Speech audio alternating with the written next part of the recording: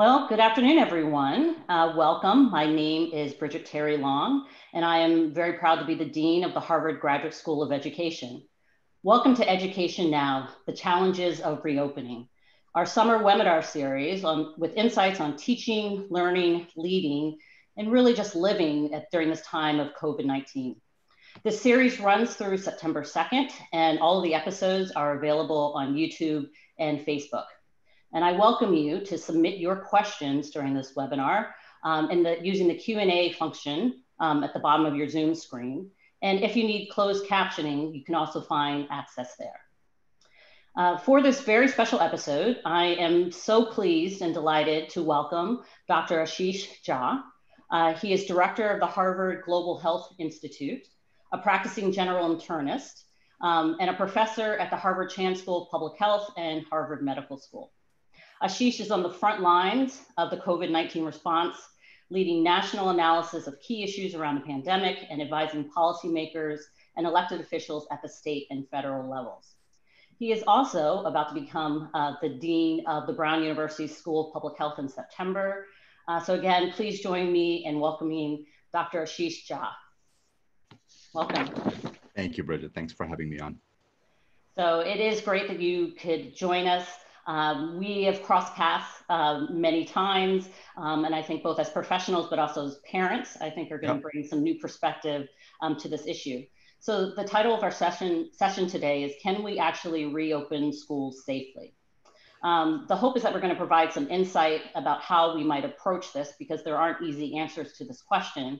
And I know as a leader of a school, as an educator and parent myself, like so many of you who are in the audience, just grappling with how do we make decisions along these lines.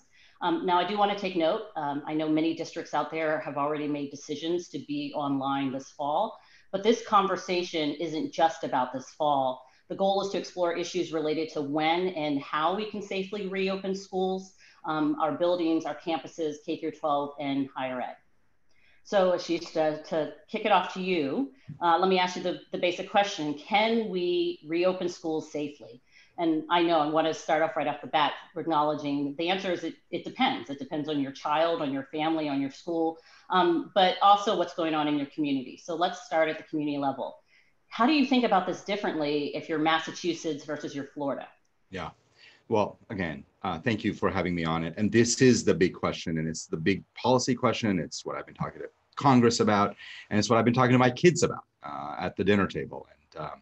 And all of them, I mean, in some ways are deeply focused on this, because the value of getting kids back to school is enormous. And I think we need to understand that if we fail to get kids back to school, that will have very substantial costs. It will have effects directly on kids, on parents, on issues of equity.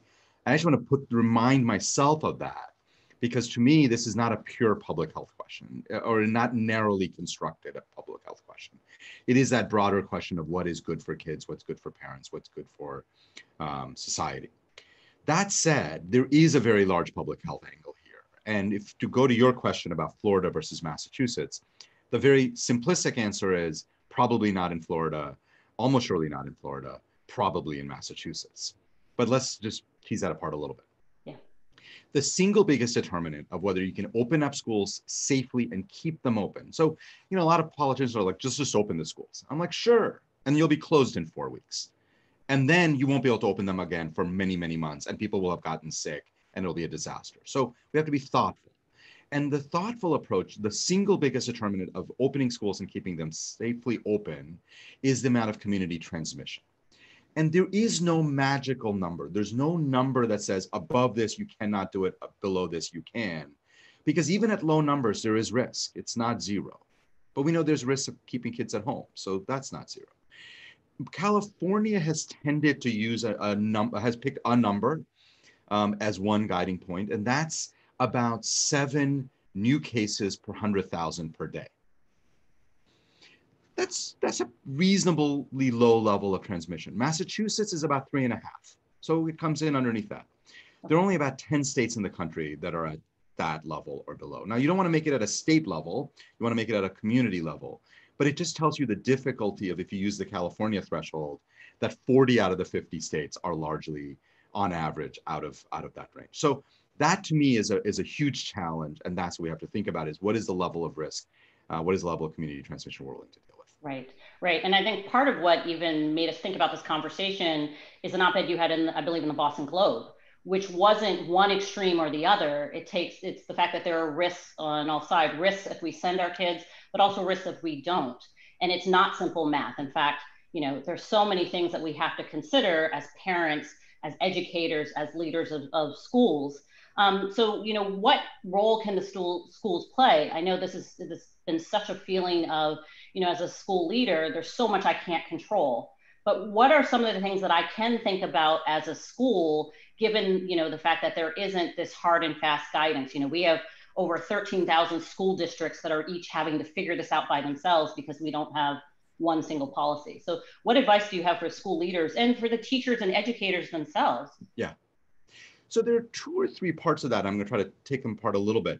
One is, I do believe that we have had a failure of real national leadership on this issue, that the level of guidance we've gotten from the CDC, from the Department of Education is inadequate. And what I am experiencing now is every mayor, every school superintendent is having to figure out this stuff on their own. And that is incredibly hard because it's hard for those of us who are steeped in public health, for educators.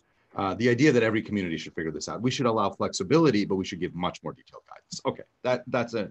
The second point you bring up, Bridget, which I think is incredibly important, is we talk a lot about kids, and kids are obviously fundamental. But it turns out, and I try to remind people, we can't run schools without adults. And so we also have to think about adults. And so when we talk about transmission risk, for instance, we talk a lot about, well, do kids transmit in the same way? And that's a very important part of the question. But we also have to think about the fact there'll be adults, teachers, other staff, and that has to factor in. Let me get at the heart of your question, though, which is what can schools do?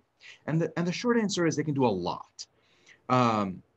So when I look at Massachusetts and I say, okay, they meet that initial threshold, if the schools of Massachusetts don't do anything special, they try to act like this is a normal fall, they will fail. So there are things I think schools can do. I think, first of all, we need to get kids to wear masks in school. That's a challenge, but I think most kids can probably do it. Second is we've got to build in that distancing. I think the issues around distancing are important, but they're not like, I don't obsess an incredible amounts about it, because I think about my 3rd grader, who's my youngest. He's going to be a 3rd grader this fall. He will end up interacting with kids. He will end up kind of getting very close. I don't think that we can keep him 6 feet apart from everybody else. There are really critical issues of air ventilation. So most school buildings, or many of them, are old. They don't have great ventilation. I've been talking about this for 2 months now, and it's getting pretty tight on time, that schools should have in May and June started working on improving ventilation, airflow. That I think makes an enormous difference. Last thing is, this is going to sound a little crazy, and I hope it doesn't, but like, I would really have loved for us to explore, like maybe in September and October, can we do classes outside? What we know is that classes outside would be dramatically safer. I understand that would be harder and we couldn't do it everywhere, and we'd have days where we couldn't do it at all. But any amount of outdoor gatherings are so much safer than indoors, that to the extent that we can, maybe in the Northeast, we can do it in September, October. Maybe in the South, we can do it in November, December. But it's a strategy that says, let's do all of these things. Right. All of them maximize our chances of getting through this. Yeah, no, I definitely am feeling, as I've run the Ed School and talked to lots of other school leaders, you're really dealing with a lot of imperfect solutions. And if you take it all or nothing, then you end up, with no possibilities. But if we can use possibility of being outside for at least some part of the year, if we can think outside and use the cafeterias, I know this has been an idea, cafeterias, other halls, public libraries, thinking creatively, which means, schools will need partners. They will need help. They will need proactive help for those who are in the community to help them come up with solutions in terms of space. Exactly. So yes, all of those pieces are important, but we have to be nimble, constantly nimble. And I think that's some of what makes this so difficult. It would be wonderful if we just picked one scenario and that's the way we went forward. But how do we grapple with this constantly evolving landscape? So for example, you mentioned, every mayor, every superintendent is trying to figure this out, but also parents. It's interesting seeing how public has had to become basically mini statisticians. I remember March and April every day, my husband keeping on a little Post-it note the number of new cases in Massachusetts and trying to make sense of this data. So can you give us some guidance? I mean, what should we be focusing on? Which numbers, the percent, who test positive, the number of cases, the number of deaths, the capacity of hospitals? With so much flying around, it's just hard to know. What should we be getting excited about versus what can we somewhat ignore? Yeah, great question. So let me say two things.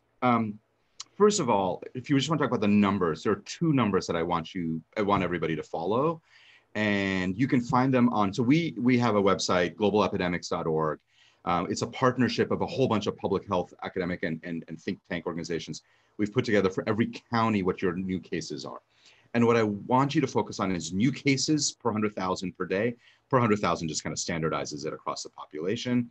So we can talk about different counties with different populations. And then the second is percent positive in the state. Ideally locally, but local percent positive is hard.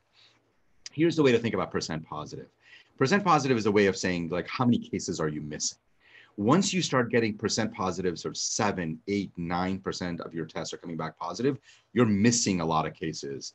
And so whatever your case number is too low, and it's actually probably much higher than that. And so California set up the thing of 7 cases per 100,000 per day, or 3 per 100,000 per day, and a percent positive greater than 8. There are lots of other numbers you can look at, deaths and hospitalizations. I would largely say, unless you really want to get into the details of the modeling, focus on new cases per day and percent of your tests that are positive. And that'll give you a pretty good feel. The second point I just want to throw out is, there are trade-offs here. And what I've been saying to policymakers, and I think all the parents and educational leaders have to do, is if you have bars open in your state right now, you probably won't be able to have schools open in the fall. And that's just a choice. And my personal values are close the bars so we have a shot at keeping schools open, but your values may differ. But I think most Americans probably would come down there. So we have to also articulate to our political leaders that if the number of cases are rising, if you still have bars and indoor dining and gyms open, you're doing it wrong. You're not setting up your schools for success. Right. Yeah, this has certainly been, it's interesting to see because this is where the rubber hits the road. What do you value? What are we putting as a priority? And now we realize, and I think a number of states have realized, we may have messed this up. If we really are focused on our schools, if we're really focused on our students, we might be making very different decisions about who we're trying to protect and how we're pushing this forward. I want to talk a little bit more about that. Like, how do we engage as communities on concerning these trade-offs? Because this is really balancing lots of different risks. Take, for example, communities of color have been hit so hard, Black, Latino, Native American communities, where the rate of illness and death has been much higher. But many of these communities are the exact same communities where education is just so crucial. And with the direct disruptions that we've already had, we're getting very concerned that existing achievement gaps are just getting worse. So, yep. How do we balance? What do we need to do as a society, as communities? Because the schools are not going to be able to do that by themselves. They're not going to be able to take on, that challenge by themselves. Yeah. This is one where I vacillate between like being frustrated and angry and sad and all of those things. I have lots of emotions around this topic. So from a health point of view, this virus has had very disproportionate effects on minority populations that you mentioned. We do know, I think about my kids in Newton public schools. I think it clearly being in school will be much, much better for them. But I think they're going to manage better than a lot of kids of parents who don't have the same resources, don't have the same access to technology, for whom not being able to work is going to be incredibly difficult. Like, they're just advantages that I have as a parent that lots of parents don't. And so it becomes that much more critical. And then when you do surveys, you find that people of color are actually more hesitant about sending kids back to school because they know what the experience of mismanaging this pandemic has been in a way that's very sharp. So all of that is a way to say that there is an urgent need to act. especially in those communities. And that means, in my mind, and I'm very clear on this, suppressing the virus, really being aggressive in those communities, saying absolutely no gyms, no bars, no indoor dining, no indoor gatherings of any meaningful type, even if your virus levels are low. Like, let's make schools as safe as possible, because it's so important that we open them up and we keep them open and we keep the kids and teachers and others safe. I think it is doable, but it requires a level of political leadership that has not been very present in lots of parts of our country. And that's the part that really upsets me. Yes, that's the unfortunate part. Another special community that we know was really affected when we jumped remote are just young kids. You know, the differences, you know, you have what, 8 to 15-year-olds, my kids are 10 and 12. In some ways, are incredibly lucky that they can sit in front of a screen, work independently. But, you know, I certainly know with friends, staff members who have smaller kids, it was a lot more difficult. And so there's been some movement to really prioritize our elementary schools, that if we can't do all of K through 12, let's really focus on the youngest kids. You know, how do you think about that? And there seems like there's a lot of debate, and you mentioned this briefly before, a lot of debate about, do small kids transmit or not? How might it impact, or what are the risks to their teachers? Do you have some thoughts on that? Yeah. So, you know, the American Academy of Pediatrics came out with a pretty strong statement, basically saying we got to get kids back to school. And if you read through it, I think there's pretty broad consensus among most of us that we have to prioritize K through 5. That those, you know, some people say K through 4, K through 6. I think that we can discuss, but let's say K through 5 because that's what the National Academy of Medicine also did the cutoff. And there are a couple of reasons. And again, you understand the educational benefits much better than I do. But I have personally seen it as well. I have an 8-year-old and I have 13 and 15-year-olds. The 13 and 15-year-olds have not, like, they've struggled, but they've mostly managed. The 8-year-old has really struggled in a virtual, he really just, it's not his thing.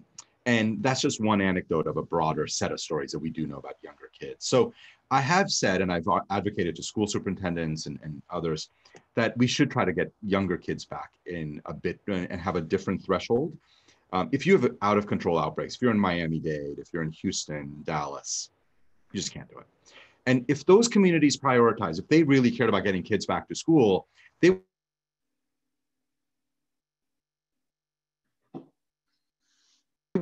numbers low enough. But that would be a sacrifice. In my opinion, a sacrifice worth making for our kids, but that's a value judgment. But I do think we should have a lower threshold. The one quick thing is that there's reasonably good data that young kids transmit less. That should make it safer. Still have adults to deal with. You still, but I think if we do all the other things, just a lower threshold for young kids. Okay, that's great. So I think, you know, I'm going to go to the questions that are being submitted by the audience in just a minute. And ahead of time, we reached out to some of our alumni at HGSE who are leading school districts around the country and around the world. Got a wonderful question from one of our alums who's working in the Denver public schools. And she writes, you know, there are many, many stakeholders and voices that matter. We've kind of been talking around those themes and about what values are going to rule. And as school leaders, you know, how do you balance listening to all of these different voices when you're trying to make these really impactful situations?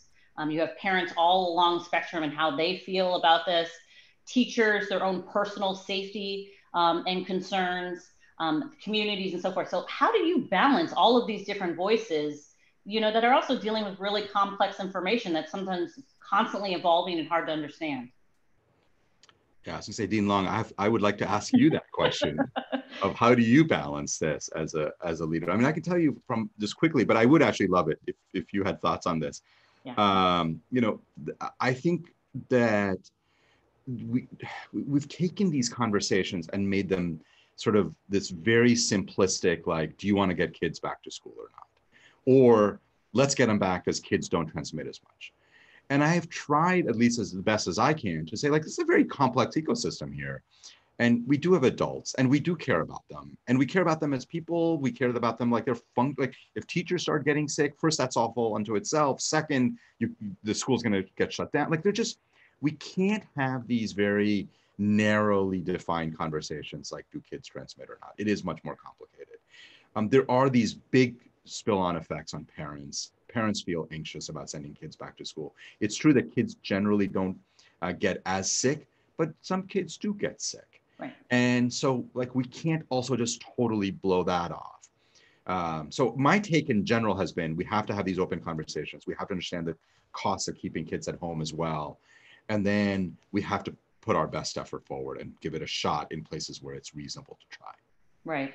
Yeah. And I think, trying to address that question, a lot of my work more generally is just how do we deal with information overload? Whether that's how do I be a good parent, to what educational investments matter, to how do I go to college? And so as we're looking at the Q&A, there's a lot of questions that we're getting where people are just trying to get a sense of who can I trust? Who are the trusted resources? And so even, my earlier question about which indicators matter and which ones don't, because there's just so much that's going on. So what would you recommend? Who can they trust when they are looking at these evolving situations? Yeah, so it's difficult because, and I'm just going to speak very frankly here, like in any other pandemic, any other outbreak, I would have said CDC is your like go-to. And CDC remains a go-to, like, but this is hard. There are reports that come out of the CDC, which I can read and say, wow, this is really done by the scientists there and it's fabulous because the great scientists of the CDC are still there. And then there are other reports that come out of the CDC that now, and this never has happened before in any outbreak that I've ever seen, where you can see it as a pure political statement and not based on science. And that I think really has hurt the credibility of CDC, and that's very upsetting. I think there are national public health leaders. I mean, Tony Fauci, there is nobody more credible, but it's going to be hard to get personal consultation from Tony about your personal school district. So I do think you need to look at your state public health leaders. I think that we have to get people focused on the key metrics that matter. I'm tracking dozens of metrics of every state you don't need to do that. There are a few key things you need to look at and trust, local public health leaders who I still think are trying to do a really good job, but they're also struggling because they're also overwhelmed. The one thing I will say is people who give you simplistic answers are the one group you should not trust. There are not simple answers here. So people who say, just open it up. No, like that's irresponsible. Or people say there's no way you can ever open. No, that's also not right. These are nuanced, subtle decisions. They require trade-offs. And I just think you've got to help. And obviously, turning to public health folks like me, others who are also trying to guide people with these difficult decisions.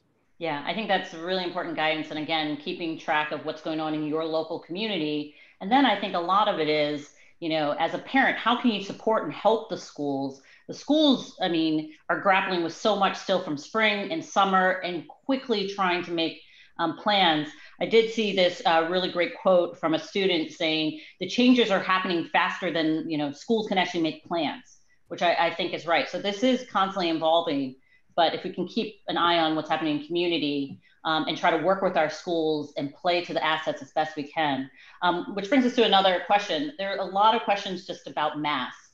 Are masks good enough in terms of a safety precaution? If you're in a community with fairly low rates, schools are doing the best they can with distancing, but like you said, your 8-year-old is not going to stay 6 feet away from his close buds. Yeah, so I'll tell you the official answer to how to think about this, and I'll tell you what I really personally think is where the evidence probably is.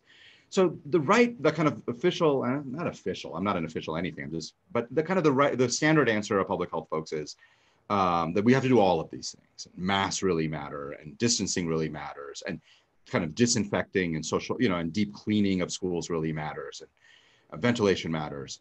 I'll tell you what I think is most important. I think there's been a little bit of a distraction around all the like deep cleaning and disinfectant. I am unconvinced that fomite surfaces are a major source of infection. So I'm also not completely convinced that 6 feet is so critical in schools all the time.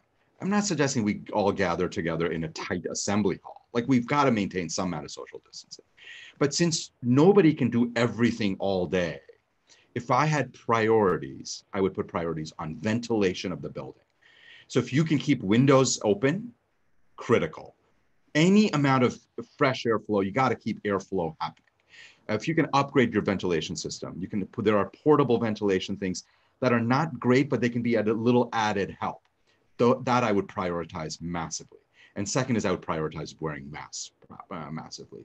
If you can get kids to wear masks all day, look, if they need breaks every couple hours, kids go outside, can take off their masks. I'm fine with that. Whatever you need to do it. None of this is easy, but masks and ventilation are the two things I would prioritize most. Spacing, I'd prioritize some, and cleaning stuff. Like, I'm not saying don't wash your hands, like get kids to wash their hands, but like that to me is not the make or break of what's going to make a difference in the schools. Right. And we've talked mostly about K through 12, but I wonder, do you have any advice for colleges, older kids who understand directions, but maybe don't necessarily follow them? Yeah. Already I was reading an article this morning of another peer institution where students are pushing back on, the college compact that they're supposed to sign, that they're going to follow certain community guidance. What advice have you given to higher ed? Yeah, I've been talking to universities and colleges all across the country. And what I have said to them is you can get them to sign whatever compact you want. If your entire policy is reliant on 19-year-olds maintaining social distancing all the time, especially when they're not in class, that's a policy designed to fail. So push them, try to hold them accountable, but understand that certain amount of quote unquote bad behavior is going to happen. And you've got to build in safety measures. And one of the things we have not talked about with schools, which I think I've been advocating for schools as well as for higher ed, is testing. Yeah. I really do think testing is incredibly important. Testing is obviously very strained in our country. I have a piece out in Time magazine yesterday in which basically I make the case for cheap, mediocre testing. It's always hard to argue for mediocre testing, but if we can get cheap, rapid, even if it's not the highest quality testing, but we do it all the time, much easier to administer in kids than the very kind of much more invasive PCR testing, much cheaper. Those technologies exist. If we could make them widespread, it would add a really important layer of protection, particularly important for higher ed, but I also think for secondary and primary schools. So I really think testing has not gotten enough attention in this space. The kind of key point on this is there is no one thing, right? It's just adding layers of protection. And the more layers of protection we can add in, the better the chances that we can keep people safe and keep schools open longer. Yeah. All of it could fail with one bad outbreak. You can't guarantee it. But testing, mask wearing, ventilation, each of them is a layer of protection. Right, absolutely. We're going to have to try those multiple approaches. So as we're getting close to the end, I do wonder, looking ahead with some optimism, when we're on the other side of this, do we just go back to normal, or is there a better than normal that we should be shooting for, really preparing ourselves for right now? On education? On education, on thinking about public health, on thinking about even, from my perspective, I would really love for us to walk away from this realizing and underscoring the importance and urgency of education. That it's not this side thing, a nice to have, but it's actually critical. It's a critical industry for our society, for moral reasons, emotional reasons, social reasons, economic reasons. That's one thing I'm hoping we'll walk away with. What about for you? Yeah. No, and for me, there are two things. One is certainly understanding the critical role of public health and how if you fail to invest in public health, you have these very large effects throughout your entire society. But to get to the conversation of today, it has been really striking to me that we have spent the last few months debating whether to open bars, whether to open restaurants. And it's like, to me, this is not a close call from a priority point of view. Schools trump pretty much everything else.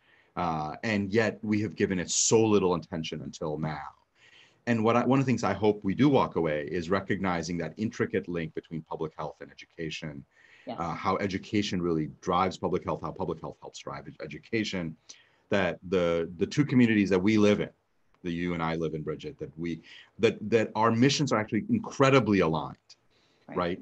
And if the educational mission fails, it's incredibly harmful to public health. And if the public health mission fails, it's incredibly harmful to education. I think if we can come out with that link much more firmly established, I think both of our communities will be much better off. I completely agree. And not to take for granted what is absolutely so critical, and all the things that education does and our public health system does, certainly being put to the test right now. Yeah. Ashish, I want to say thank you again for spending some time with us. Thank you all for joining us for this conversation. We're going to continue to take your questions on Facebook, and please do, everyone, stay in touch and check out hgse.me/ednow to rewatch this episode, and also to find out about next week's episode on Wednesday, entitled Practicing Anti-Racism in Your School. So take care and stay well. Thank you, everyone. Thank you.